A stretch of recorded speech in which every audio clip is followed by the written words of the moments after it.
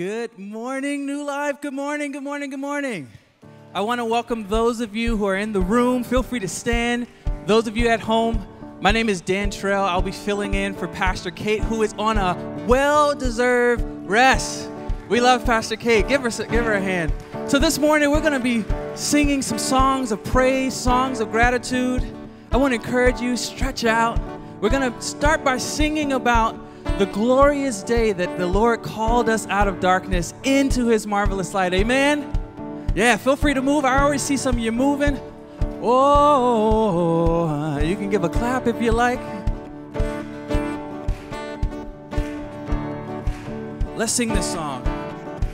Said I was buried beneath my shame. And who could carry that kind of weight?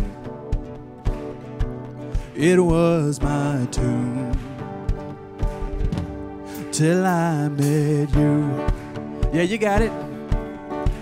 Said I was breathing but not alive. All my failures I tried to hide. It was my tomb till I met you. Come on, we're gonna sing this. Say, you call my name, and I ran out of that grave, out of the darkness, into your glorious day. You call my name, and I ran out of that grave, out of the darkness, into your, let me see you clap your hands.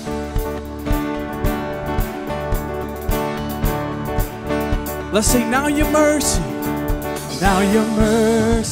has saved my soul. Now your freedom is all I know. The old made new, Jesus, when I met you. Come on, New Life. You call my name. What do we do? And I ran out of that grave. We came out of that grave, out of the darkness, into your glorious day. You call my name, and I ran out of that grave, out of the darkness, into your glorious day. We came out of that grave. We came out of that grave. We came out of that grave. Listen. I needed rescue, my sin was heavy, but chains break at the weight of your glory. I needed shelter, I was an orphan, but you called me a citizen of heaven. When I was broken, you were my healing. Now your love is the air that I'm breathing. I have a future, my eyes are open, 'cause when you call my name, and I ran out of that grave, out of the darkness, into your glorious day. You call my name, and I ran out of that grave, out of the darkness, into your glorious day. Your glorious day. Your glorious day. We came out of that grave. Oh, out of that grave. Come on.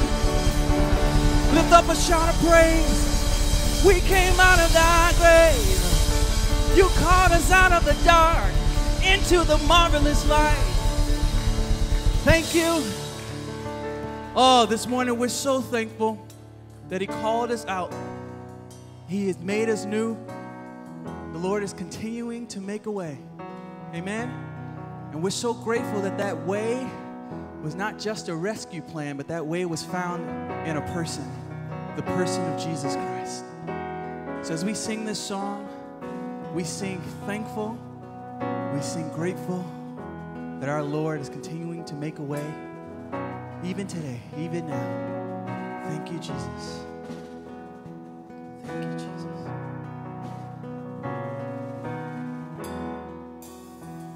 We're standing here, not knowing how we'll get through this test, but I'm holding on to faith. You know best,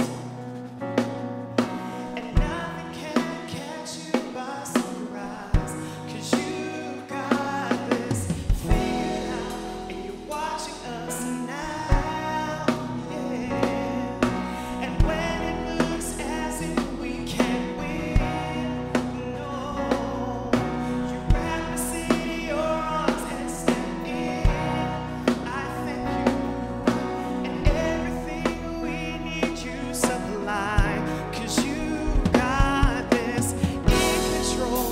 And now we know that you made a way when our backs were against the wall and it looked as if it was over. You made a way, and we're standing here only because you made a way.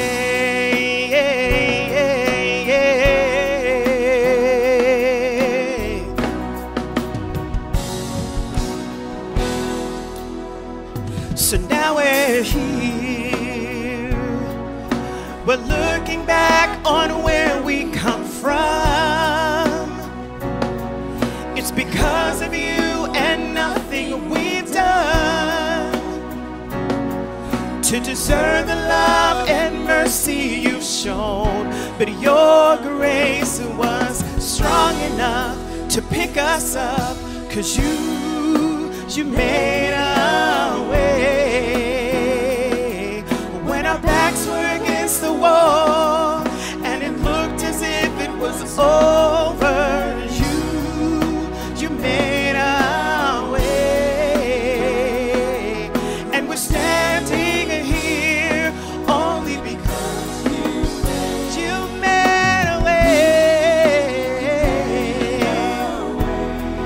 when our backs were against the wall and it looked. You made a way,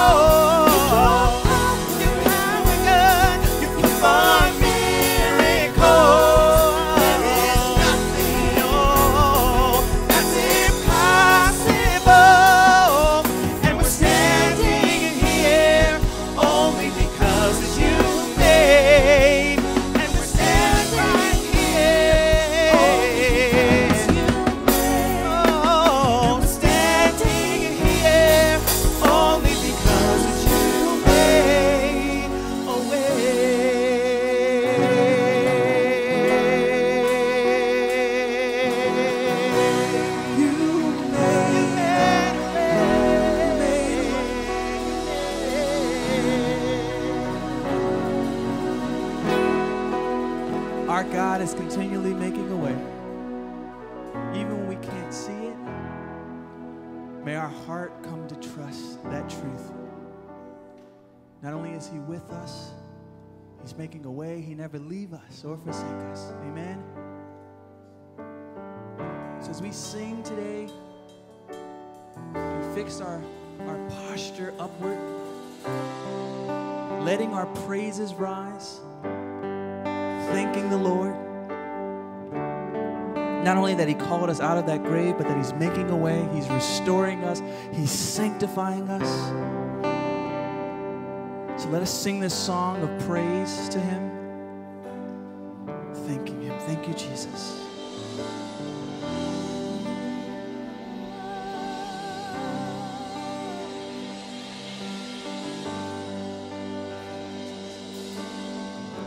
Let praises rise from the inside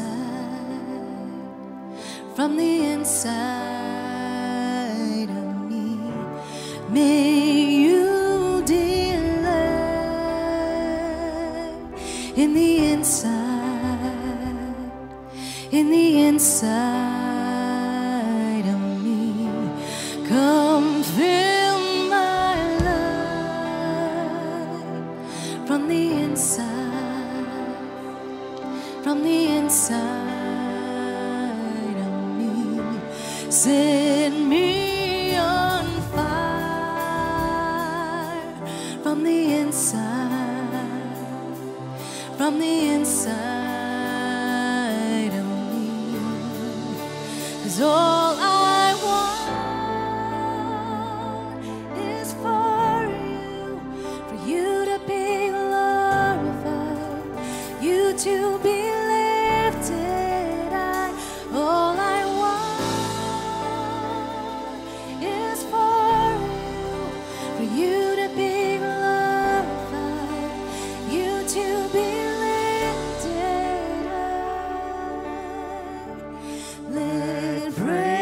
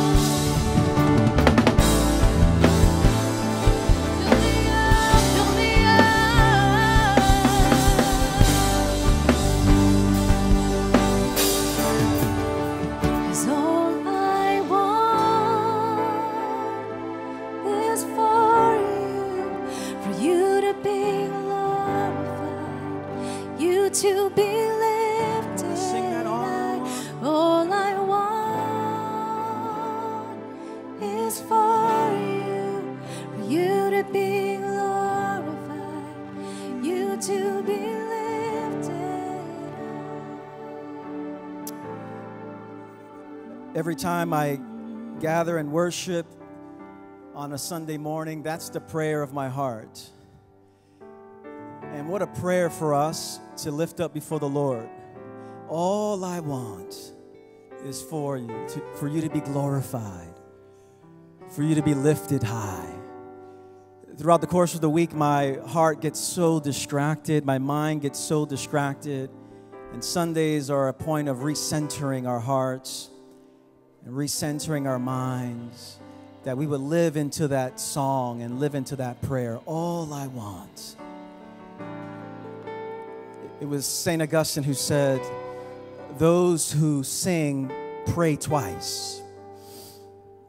And so let's continue to just pray twice. And as we sing that chorus there, all I want is for you. And as we sing that, Julie, wouldn't you lead us in that? And as Julie leads us in that, let's just lift our hearts and lift our voices to the Lord. Lift our hands before Him in His presence. May that be the prayer of our hearts. Julie, won't you lead us in that? All I want is for you to be glorified, you to be lifted. Let's lift our voices. All I want is for you to be glorified, you to be lifted. Lift it up before the Lord. All I want is for you to be glorified, you to be lifted high. All I want is for you to be glorified, you to be lifted high. We sing those words not as a means of escaping the realities of the world, but to discern God's presence in the midst of the world. This past week, there's been a lot happening in the world. This past month, this past year and a half, there's been so much happening where we need a greater awareness of the presence of God in our midst. When we worship, we are not brought into God's presence. We're brought into awareness of God's presence. And we need a greater awareness, a heightening of God's presence in our own individual lives and as we look at what's happening in the world. This past week, 13 U.S. soldiers were killed in Afghanistan. Countless other Afghan men, women, and children have been killed. There's a hurricane headed towards Louisiana right now as I speak. Countless people are having their lives ravaged by COVID-19. There's just so much going on in the world where we just need to lift our voices in prayer and in intercession and opening our heart before the living God to say, Lord, all we want is for you to be glorified, for you to be lifted high. And so as a means of intercession, let's just sing that song again. And that's our prayer of intercession as we think about Afghanistan, as we think about what's happening in different states, as we think about Louisiana. Lord, all we want for you is to be glorified, to be lifted high. Let's continue to sing that out. That's our prayer of intercession this Sunday. All we want. Let's sing that together. That's our prayer. Is for you to be glorified, you to all we want. That's all we want is for you to be glorified, Let's sing that out. you to be Lord, over Afghanistan. all Oh, we want is for you to be glorified, over Louisiana. you to be Over Florida, Mississippi, the United States. all we want is for you to be glorified. Let's sing it out. Over our marriages, over our workplace. All we want is for you to be glorified, you to be lifted high. All we want is for you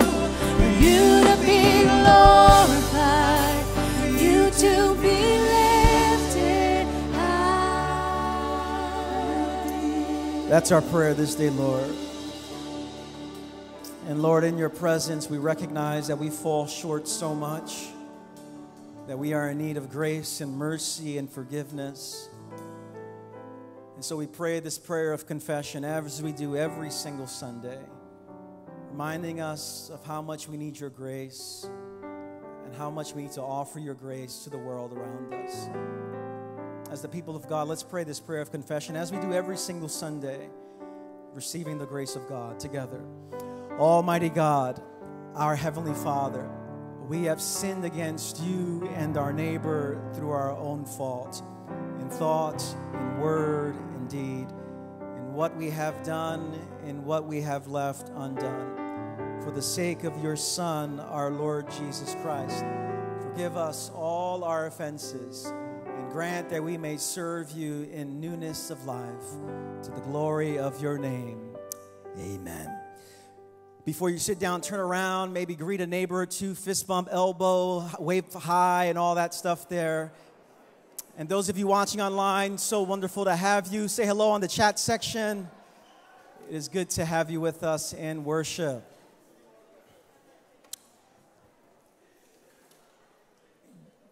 Good morning, New Life Fellowship Church. What a gift to see you all in worship. Want to welcome those of you watching online, whether you're watching from newlife.nyc, whether you're watching from Facebook, whether you're watching from YouTube. We are thrilled that you are with us. For those of you visiting here, for those of you watching online, my name is Rich. I'm the lead pastor of New Life in Queens, New York City. And what a joy it is to worship with you. At the end of our service, for those of you in the room, I'll be outside on the porch area. If we've never met, please be sure to introduce yourself. Maybe you've been coming to New Life for the past few weeks. I've been on vacation here and there, and now I am back. And so I'd love to meet you, especially if we've never met and if this is your first time here with us. There's just a couple of things I want you to be made aware of before we receive our offering. The first is that this fall, we are kind of revving back up here in terms of ministry as a whole. School is starting again, and so we have some very wonderful plans for our kids' ministry, our elementary, our pre-K, our middle school. And so we are actually looking for volunteers. I've received emails over the past couple of months from New Lifers who have asked me, when we get back into day-to-day and week-to-week ministry in person, is there any way that I can serve? And this is one wonderful opportunity where you can serve, where our children need connection and need pastors in their lives. And we have a small group model at New Life where we want to connect children into smaller communities. If you have that sense where something is, you want to offer your gifts to serve our community, you can email nextgen@newlife.nyc. We'd love to get you connected. And if you just want more information on what's happening in our midst, feel free to email our team, and we would love to follow up with you. In addition to that, just related to this, next Sunday, we're not going to have any elementary or pre-K ministry. We're giving our volunteers and our staff a break today and next week, and then we're going to gear up right after that, beginning September 12th, for some really wonderful ministry, not just for our adults, but for our kids also. As we prepare to take our offering, just want you to know that one of the ways that we are able to continue the good work that we're doing at New Life is because of your generosity. And as a pastor of this community here, I've been so grateful for the ways that you New Lifers in this room here and those of you watching online have continued to be faithful in your giving. There are many congregations throughout our city, throughout our nation, that are really struggling for various reasons. And our congregation has had the great privilege and blessing of being able to continue our ministry without really any kind of hiccups because of your generosity. And so the work that we do in the fall and in the winter and as spring comes really happens because of God's faithfulness through your generosity. And so every week we have this kind of liturgy, this opportunity to pray. There are various ways to give, whether you give online or you give via text, or in the back of the room here, there's a couple of boxes that if you just want to donate something, you can do that at the end of our service. I am just so grateful for your generosity. With that said, let's pray the prayer of generosity as we do it week in and week out together. Father, you are an abundant giver. There is nothing that I have that you have not given me. The way of your kingdom is the way of generosity. Help us to honor you with our resources. Free us from the deceit of riches. Lead us on the path of generosity. For your glory, Lord, for the abundance of our own lives, and for the sake of others. Amen.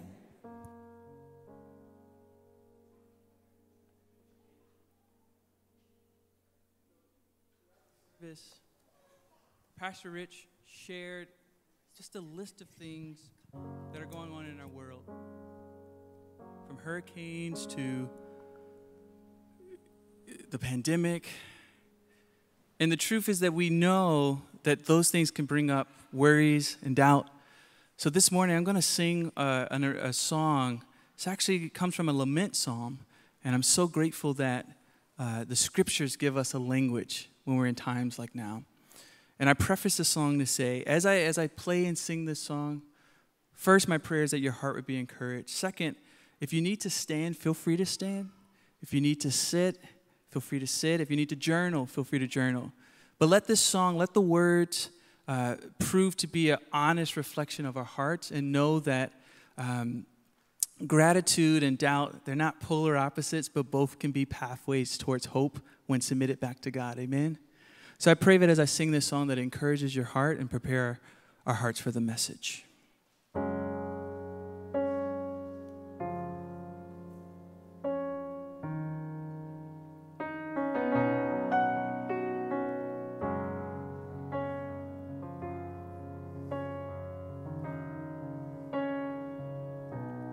Oh, Yahweh, do you see me?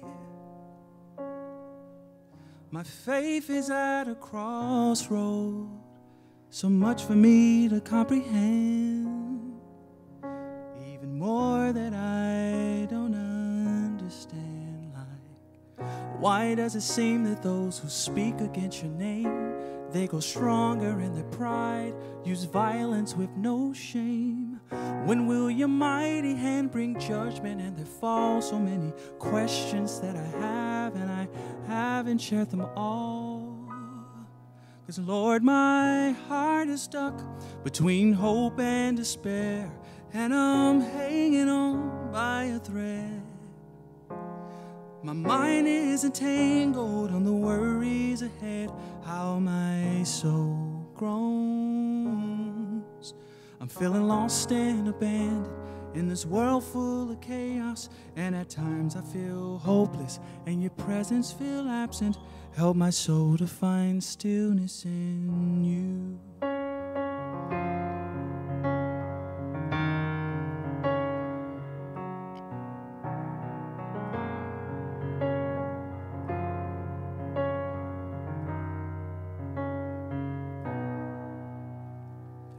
I've not trusted the way that I should, oh Lord, I admit that. I've even questioned your goodness in the wake of grave injustice, because I'm prone to trust in what I see. A lot of pain and misery, conflicting thoughts are taking hold of me. Forget to call upon your name. Instead I accuse and place the blame. Forgive me and revive my soul again. For when my heart is stuck between hope and despair, and I'm hanging on by a thread, when my mind is entangled on the worries ahead, I'm reminded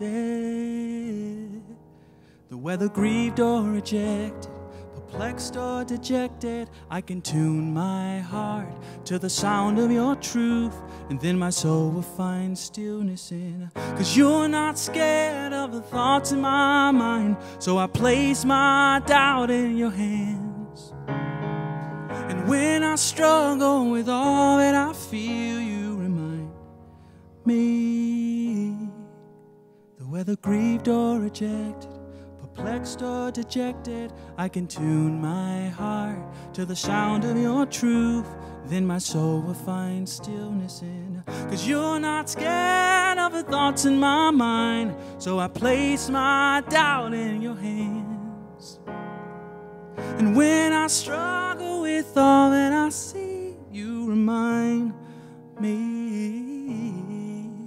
that whether grieved or rejected, stretched or dejected, whether grieved or rejected, stretched or dejected, whether grieved or rejected, stretched or dejected, I can tune my heart to the sound of your truth. Then my soul will find stillness in you.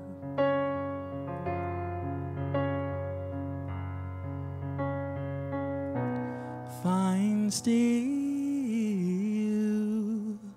stillness in you.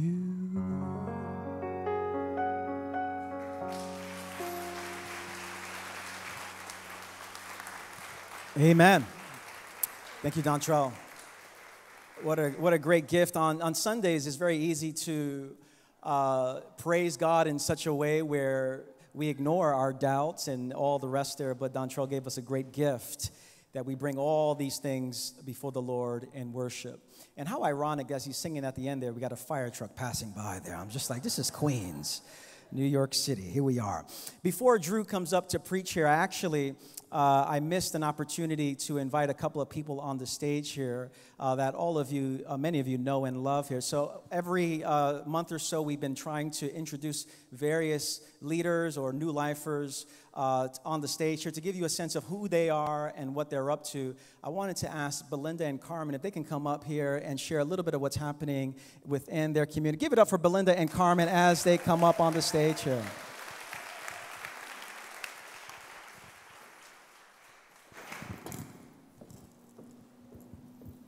Good morning, New Life family.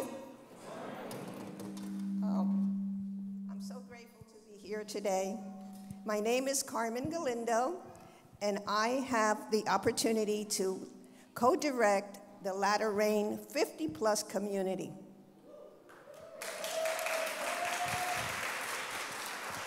Good morning, New Life family. My name is Belinda Mendez, and it is my privilege and an honor to co-direct with Carmen the Latter Rain 50-plus community. So, a shout out to all of those that are Latter Rain participants. So Latter Rain is a community of folks in New Life that are 50 years and older. I'm sorry, I can't see my notes. So in our hopes is to connect people just to have a good time together. But we want to build a community that is fruitful in those latter rain years that we are experiencing. So I have to continue here. So in the past, we had wonderful events, special trips, karaoke night, and many Christmas parties to bring people together. And we are, no, Belinda, you're next. Okay, so during the pandemic, we were a little challenged, as were so many others. But we managed to have events to connect our community. We had guest speakers, we played games, we even had prizes, and fun was had by all over Zoom. Yeah, can you imagine us old folks having a hangout time on Zoom? Well, we did it. And it was successful. We finally met in person for the first time at our summer party, which was a lot of fun, wasn't it, Carmen? It sure was. Wow. Let's just say, we old folks over 50, we love to have fun, enjoy ourselves, and we like to share it with our family and our friends. So we're looking forward to an exciting Christmas party this year. We always have exciting Christmas parties with plenty of food. And we have a few ideas up our sleeves for next year. So we are inviting you to come and join our Latter Rain if you haven't done yet. And we hope to just get some more participants this year, just to get together. The word for this year, it's together. Okay, thank you so much for listening.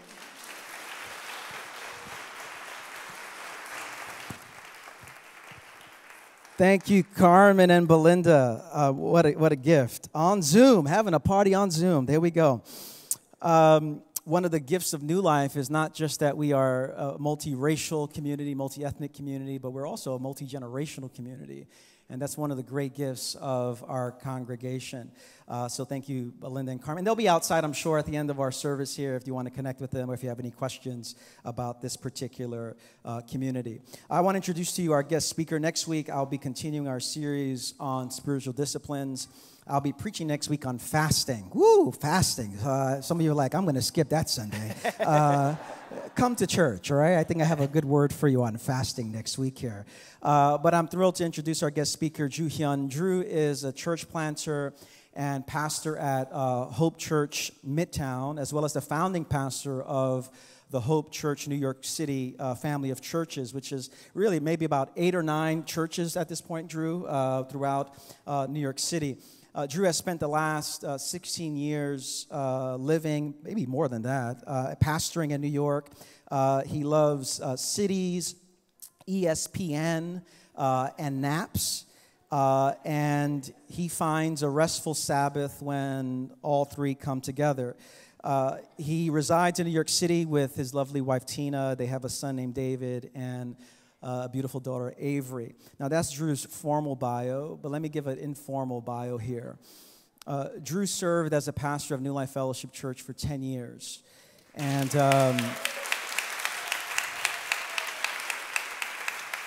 you cannot understand New Life Fellowship without the presence and leadership of Drew Hyun. It's impossible. New Life is just over 30 years old. Drew is with us for a third of our lifespan. And you cannot understand New Life and what New Life is today without the tireless leadership and service that Drew offered for over a decade. And so, whether through small group ministry, whether through leading retreats, whether through preaching, whether through funerals and weddings, Drew has been all over the place at New Life and has touched so many lives. And this is the first time that he's preaching on a Sunday morning in a decade. Now, and he's actually the first person outside of our preaching team to preach on a Sunday since the pandemic started, which is really fitting and I think is really beautiful. And so typically whenever we have a so-called guest speaker that comes and we introduce them, our tradition at New Life is not to go, oh, we have a guest speaker and a little pitter-patter here, and I hope it's good, and all that stuff there. No, we show gracious hospitality and exuberance whenever we have a guest. And Drew is more than a guest. He's a son of this house. He's a brother to us. And so give it up for Drew Hyun as he comes up to preach.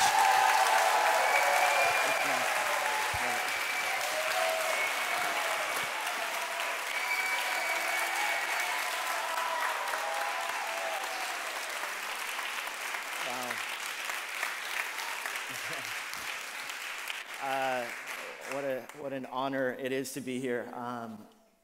In a decade, I haven't been back on a Sunday. I've been back for different gatherings, and it's just been such an honor. I've been a bit of a weepy mess here in the beginning of the service, just worshiping with what feels like family to me. And so whether you like it or not, you have a son who's been running around in Manhattan, and you may have not known that I am a son of yours, but this congregation has meant so much to me. I want to thank Pastor Rich as well as Pastor Jackie and so many of the staff and the elders here, and Pete and Jerry and their investment in my life. I would not be where I am without you, and so in many ways I feel message. Rich invited. Sorry for any Staten Island people. Love Staten Island. Love Staten. Or maybe I don't. But nonetheless. But you can imagine, it's like from this place where people would think, with Nazareth? Who is this person from Nazareth? What good can come from Nazareth? In fact, those are the kinds of words that people would make about this person, Jesus. So if you can imagine, even in today's world, it's almost like the United States. We would think that the world changers, the ones who would start movements that would flip this world upside down, of course, they would come from this country. But instead, it's kind of, if you can imagine today, like there's a peasant farmer somehow in like Nepal or something like that, in this small country where somehow a movement would spread that would end up changing the world. That's really what the equivalent of today, of what this Christian movement was. Now, what's so extraordinary, if you look in the early church, because Jesus basically resurrects from the grave, and slowly the message of Jesus begins to spread. But it spreads in the midst of incredibly difficult circumstances. Persecution. Not only persecution for myself, but persecution for my family. So people were basically told, if you say Jesus is Lord instead of Caesar is Lord, then your family and the people that you love will be killed. Now, I want to show you this chart, though. There's this chart of the early church. Now, look at the statistics of the early Christian church and how it grows in the midst of what's incredibly difficult circumstances. In AD 40, so after Jesus resurrects from the grave, he appears to over 500 people, and estimates are that there's about 1,000 Christians during this time. Now, during that time, emperors would get word of this small movement of Christian faith that's growing, and Nero and other emperors would basically be like, who are these people? We'll just snuff them out with our military. We'll just persecute them. But look at what happens just 60 years later, 100 AD. The population, in the midst of intense persecution and pain, would actually grow to 7,000 to 10,000 in 100 AD. Now, 1 century later, in 200 AD, in the midst of even more intense persecution, people dying for their faith, burning at the stake, under intense persecution. Look at what happens in 200 AD. The estimated Christian population, as this minority group undergoing intense persecution and suffering, it actually grows to 200,000. Isn't that unbelievable? Now look at what happens. Between 200 AD to 300 AD, there's the Decian persecution, which is known as one of the most vicious persecutions of Christians. And it culminates in 303 AD. There's the Great Persecution, where Christians would again be incredibly persecuted and undergo suffering and trial. But look at what happens. In the midst of the bloodiest kind of century for the Christians, it goes from 200,000 to 5 to 6 million. Isn't that unbelievable? And the question I want to ask today is, how in the world did this happen? Especially in the most difficult, suffering, painful circumstances. How in the world does this Christian movement not only just survive, but actually thrives and takes off? Now, one of the clues, we see this in the early church writings. So for instance, the Apostle Peter, who's a disciple of Jesus. Look at what he says in 1 Peter chapter 1 when he's writing to churches that are suffering in Asia Minor. He says, "Praise be to the God and Father of our Lord Jesus Christ. In his great mercy, he has given us new birth into a living hope." Can I hear you say living hope? Living hope. Yeah, it's not like some limping hope. It's not some kind of dead hope. It's actually alive. It's vital. It moves. It flourishes through the resurrection of Jesus Christ from the dead and into an inheritance that can never perish, spoil, or fade. This inheritance is given in heaven for you, who through faith are shielded by God. I love that image. Shielded by God's power until the coming of the salvation that is ready to be revealed in the last time. In all this you greatly rejoice. Can I hear you say greatly rejoice? Though now for a little while you may have had to suffer grief in all kinds of trials. So he's not minimizing the fact that we suffer. He's saying, I want to tell you about this kind of faith. That even in the midst of difficult circumstances where you might experience grief and loss and lament, I want to tell you about this living hope. This living hope that's available to you and to me. You see, and when Peter is writing to the early church that's suffering, he's basically talking about something that in the midst of the darkest valley could actually empower the people of God to walk through with this living hope. Now, if you know anything about the story of Peter, you know that his story is just this amazing one as well. Because Peter was this fisherman who was a follower of Jesus, and you probably know basically his highlight reel, what he's most well known for, was basically how he failed miserably. So, for instance, here's the story. If you look in the Gospel of Mark, which is a historical account, it says Jesus is basically, before he dies, he says to his disciples, "You will all fall away Jesus told them. He didn't have much faith in his disciples there. For it is written, I will strike the shepherd and the sheep will be scattered. But after I have risen, I will go ahead of you into Galilee. So Jesus is basically saying, listen, all of you guys are going to fall away. That doesn't mean he doesn't believe in them because they're still his plan A. Now look at how Peter responds. Peter declared, even if all fall away, I will not. Right? Like you can almost see him. Like his bravado. And look at what Jesus does. Truly I tell you, Jesus answered, today, yes, tonight, before the rooster crows twice, you yourself will disown me 3 times. You would think that Peter would be like, Lord, really? Like, tell me more. But instead, Peter insisted emphatically to Jesus, even if I have to die with you, I will never disown you. Right? Like he's like arguing with Jesus here. And all the others said the same. Now, a few verses later, check out what happens to Peter. While Peter was below in the courtyard, Jesus gets arrested. He's on the way towards his death. While Peter was below in the courtyard, one of the servant girls of the high priest came by. When she saw Peter warming himself, she looked closely at him. You also were with that Nazarene Jesus, she said. But he denied it.